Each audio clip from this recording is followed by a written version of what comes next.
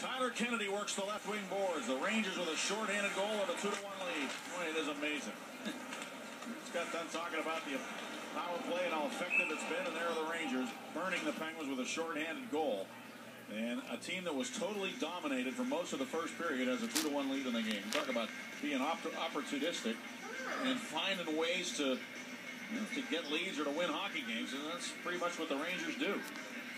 But yeah, and Tortorella was interviewed in the Winter Classic. He said, we're doing it this way, a little of that, and it's not the same formula each and every night. We don't always play 60 minutes, but every, somebody different kind of steps up, and we win in different ways. The common denominator being goaltending. Marty Biron playing well, too, as a backup. He's 8-2.